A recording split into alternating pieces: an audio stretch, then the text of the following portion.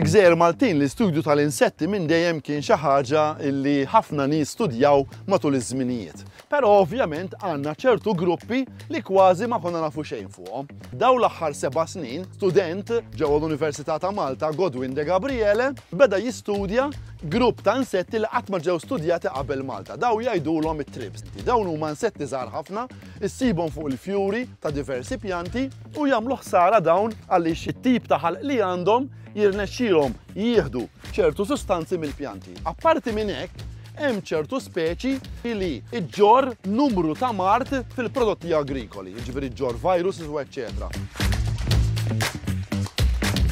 Before my studies, it was thought that we only had 9 species that occurred locally.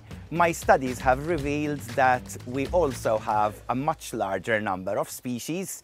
We have around 60 different species, all distinct, the majority of which are indigenous. The Thysanoptera are very tiny insects, very difficult to identify because they have a huge variation in the morphological characters, taxonomical characters.